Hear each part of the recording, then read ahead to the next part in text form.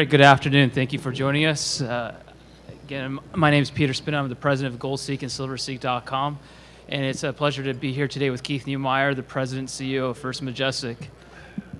So we had some, we're going to do a Q&A here. I have some questions I've compiled, some that were sent over.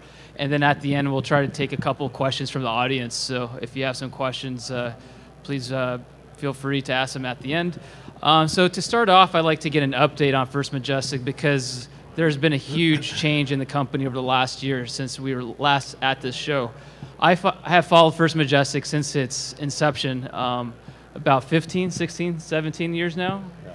So since that time, First Majestic has grown into a multi-mine producer in Mexico, but in the last several months, a huge acquisition took place. San Dimas. So I was going to start off with that. So Keith, if you could tell us more about this acquisition, why did you choose this, and how does it change the company? Sure, Peter. Thanks, and welcome everyone. We built this business through acquisition. Dating back to our first acquisition in January of 2004, and it's really our I don't know, forte, I guess you would call it. We're really good at coming into old mines. We've got a very very well-known and very experienced technical team where we've been able to go into unliked assets or assets that have been been running at a loss for whatever reason, or assets that needed exploration or development, new money, new thinking processes, new people. And that's how we built the business. And we're very fortunate enough to buy the Santa Elena mine at the end of 2015, which effectively added about 40% of production to our portfolio, and then again in 2018, adding the San Dimas mine to our portfolio, doubling the size of the company with one acquisition. And I think as I said previously today, you're going to be seeing a lot more of these types of transactions just due to what's happening in the mining space. And this didn't happen overnight. Like, we've had our eyes on San Dimas for over a decade. I remember driving down the highway over 10 years ago talking about San Dimas with my operating team, and a couple of years later I was able to have a meeting with Randy Smallwood, and we started the ball rolling, and then almost a decade later we were successful in getting it into our portfolio. This is really the most important mine there is in all of Durango. It's in the top 5 silver gold mines in the entire country of Mexico. So it's really a game changer for us, and we're extremely excited to have it in our portfolio. So when you purchased the asset, there was some talk about the inefficiencies at the mine. What are you doing to improve the economics of the mine, and what are you bringing to make this a more valuable asset? Well, the on-the-ground relationships with the local ejido and the unions have always been a challenge for the prior owner. They ran into just all kinds of difficulties just because they didn't really have a good solid Mexican team. They were really running the mine using expats, and they're almost to a point of running the mine from Toronto, which is never a good thing. We're very hands-on, and we're a completely different type of operator. So we've been able to go in, we've got better relationships with the community, we've got better relationships with the union.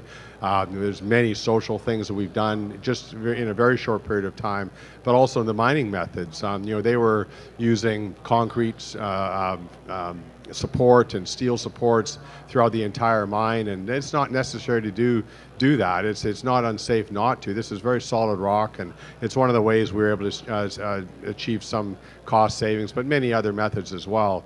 At the mill, this mill has not been invested in for over a decade, and we're coming in with new processes and new ideas and automation, and the next couple of years are going to be very exciting for this asset. You're going to see costs continually drop. Just since we bought it, it was actually the cost per ton was $160 a ton, and today, actually in December, our costs were $120 a ton. So we think we can break below $100 a ton in the next 12 to 18 months. So looking for 2019, what is the new production profile and cost profile for First Majestic going to look like? I don't have the cost off the top of my head. It's somewhere, we put guidance out just a couple of weeks ago, Peter. I think it's somewhere between 13 and 15. That's silver equivalent per ounce. The production's guided but 25 million to 28 million silver equivalent ounces, of which 65% is silver, 35% is gold, and the rest is lead and zinc. So you mentioned something about technologies, and we talked about it a little bit this morning on the panel. So what are the new technologies that have been implemented, and which ones are you looking to in the future to implement into development of or actual mining operations or exploration side? What are the new technologies out there that you're looking at? Well, for us, grinding is really the most important technology, or at least maybe not so much important, but most exciting technology, because it's going to have the biggest impact on costs and which is related to recoveries, meaning that we could actually mine lower grade ores and get actually more metal out of it due to higher recoveries, which is quite interesting because in this time where the margins are so thin, if we can add another 5 or 10% recoveries, that's a pretty big deal. I was in Austria just in August. I went and saw the largest installation of high-intensity grinding mills in the world. There were 17 of them in a row, and they were invented in Austria, and they were licensed to a company named Autotech. So they've been around for 20 years, but they've never been used in the mining sector. And the mining sector is known for moving very slowly, and I touched on that a little bit earlier today. But this company licensed it to Autotech, and the mining sector is starting to look at it. First Neo, First Quantum. Interesting, First Quantum's got two of them, two of the largest in the world. Nico Eagle, Tech Cominco. They're the real leaders in this industry, are starting to adopt this technology, and we're one of the at the forefront of this whole change that's coming in the sector. So, looking at the silver market, we've been seeing the price of silver continue to fall against the price of gold. The ratio is down to 80 to 90 ounces of silver for 1 ounce of gold. At $15 an ounce, it's not very precious right now. So what makes silver? Is it still a precious metal? What makes it precious? Well, due to its rarity, you look at, we have in our presentation, back when I put this company together 16 years ago, or 17, I guess it is, there was legitimately a large or a handful of companies out there that actually had north of 50% of the revenue from the sale of silver, and we became part of that camp or that club.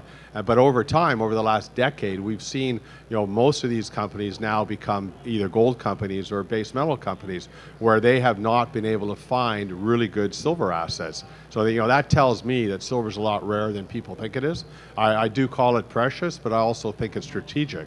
We're mining 8 to 1. On what that means is for every 1 ounce of gold worldwide, all the miners collectively, for every 1 ounce of gold, only mine 8 ounces of silver, which is pretty shocking considering we're trading at 85 to 1. This presentation would not be possible today without silver. Most of you wouldn't even been able to come to this presentation today without silver. It's one of these metals that is very misunderstood, and most people actually really don't know what its purpose is. I continually hear institutions, I ask them point blank, do you own silver? Why would I own silver when I own gold? Isn't silver just a poor man's gold? And of course I have to get into my spiel about the differences. And I walk out of these rooms where these $50 billion funds run by these young guys with MBAs. All of a sudden a light turns on in their head and they go, geez, I got to look at silver. And I'm doing as much as that as I possibly can. I'm quite active on YouTube and do a variety of interviews quite regularly. But it takes all of us to act together collectively to tell the story of silver, because it is so critical. If we want to go green and do all the things that we want to do, electrify the planet in all the ways that we talk about, we're going to need a ton more silver and a ton more copper. I've heard you mention that silver is a highly used, needed metal in electric cars. So there's a really strong industrial use for silver. Investor use has been soft for a while. I think crypto was a negative influence for the last few years. And marijuana. And there's all sorts of the next hot market. So, what do you see in developing? Recently, we've seen the gold price starting to rally. Palladium has had a huge run. Platinum is still lagging behind. So there's kind of these disconnects. This is kind of unique. What do you see developing here in the next years in the precious metals markets? Well, these markets are tiny, and they're really headline driven more than anything. I'm waiting for the day that someone wakes up and says, geez, I can't produce my iPad, or I can't produce my cell phone, or because I can't get silver. One of these days that's going to happen, and I wish it was tomorrow or yesterday. But we heard of the zinc story, and zinc rallied from 80 cents to doubled up to $1.50, $1.60. Now it's of course corrected. You're talking about palladium. This is all headline stuff, and one of these days, we will hear the silver story. And you're right about electric cars; they're a huge consumer of the metal. Solar panels, another new consumer. Battery technologies. There's some interesting technology happening by using silver in batteries. Boeing's working on some pretty interesting research, and there's other things going on which will be, I think, huge drivers for the silver space. It's a very tight market. Don't let anyone tell you different. Being in the space, of course, I know. I talk to our traders on a regular basis, and there is a deficit out there, and that deficit doesn't look like it's going to turn around. The miners in 2018, we don't know the number yet. It gets published in May, but the number is somewhere between 750 and 800 million ounces of production on a worldwide scale. The consumption is somewhere around 1 billion to 1.1 billion ounces. Recycling is at a 25-year low due to price. There's only about 125, 150 million ounces of recycling happening in the world right now. So that difference of about 150 to 200 million ounces, that is drawing down above ground supplies. And it's every single year is happening the same thing, and it's not going to turn around. What kind of leverage does First Majestic provide to an investor if silver does return to $20, $25, $30? How does First Majestic look at $30 silver? Well, we don't, for one, but I do. The company doesn't. We have to be realistic. We have to budget at close to market prices, unfortunately. But if you do plug in those types of numbers, into our projections, the numbers are pretty dramatic. From a stock perspective, a lot of people in this room sees what happens with our stock when silver moves. We are the purest in the world on the major side. So, if you have $1 move in the silver price, you generally have a $3 move in our share price. 3 to 1 beta is pretty dramatic, and you go back and look at January 2016 when silver was $13.50, and by July of 2016 we had a beautiful run almost touching $21 silver. The stock went from $4 to $25 over that period of time. So we had a $7 move in silver prices and a $21 move in the share price, and that was only from 13 to 20. I can't even imagine a $30 silver what that would do. If silver were to stay around $15, $16, $17, what do you see the value? How do you see the values of the miners right now? I personally think we've way overshot ourselves to the downside. I've been buying silver stocks, including yours, last couple weeks. I've been out of the market the last year, looking mostly for this market to bottom. I think we've hit a low point. There's a lot of indicators that gold is ready to make its move, and if so, silver is just ready to take off. But there just doesn't seem to be any investor interest. I mean, institutions, are they around? Are they taking any interest right now? Retail investors are mostly absent? Or? Well, this show is pretty good. There's more people here at this conference than I thought there was going to be. So that's maybe one sign, or one positive sign. The institutions are, kicking the tires a little bit. I just came back from Toronto, the TD conference there, and we had more meetings than we did the previous year. So, I don't know. People are looking for sure. With the U.S. market rolling over, at least the view that potentially the U.S. market's rolling over, there is the funds starting to look at this industry. But it's not going to happen overnight. If you go back and look at what happened in March 2000, when the Nasdaq peaked out at 5,000, the mining sector was completely underwater, as bad as it is today. And from 2000 to 2003, the Nasdaq dropped by 80%. And as many of you know, the bull market in the miners started in 2002 and went for 10 years. And then when the bull market ended, what happened? The U.S. market takes off. So unfortunately, it's just a fact of life that it's kind of a contrary trade. The trade has been by U.S. dollars, by U.S. stocks, and it's worked very well for the institutions. They've made a fortune. But now they're starting to say, okay, enough is enough, and where do we put our money? I think it's going to start coming back to this sector. We don't know for sure. I don't have a crystal ball. But the early signs, as Peter says, are starting to show some signs of that occurring. Yeah, what's next? And you look around all these markets are extremely overvalued. There's been one hot market after another. Where do you go next? It seems like commodities, precious metals are just sitting there waiting for their turn. With the last several minutes, I wanted to touch about a little bit on Mexico. If you can give us an update to what's going on there. There's some headlines and some people are concerned. They hear some radical statements from some politicians.